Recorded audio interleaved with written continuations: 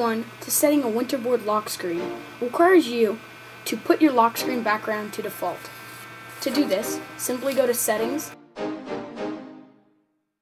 select Wallpaper. In the Wallpaper tab, select Wallpaper again.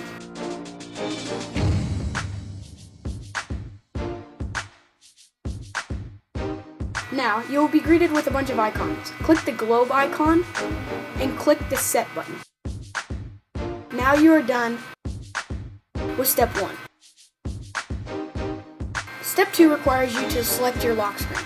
Simply open up Winterboard, click Select Themes, and find your lock screen of your choice.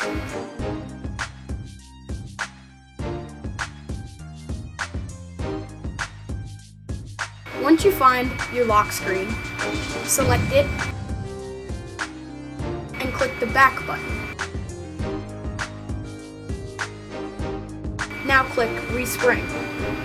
Your device should restart itself. When it reboots, it should have the lock screen selected. Now, this is all for this tutorial, and I would like to thank Orton321 for requesting this video. Make sure to thumbs this video up and please subscribe. Thank you guys, and have a great day.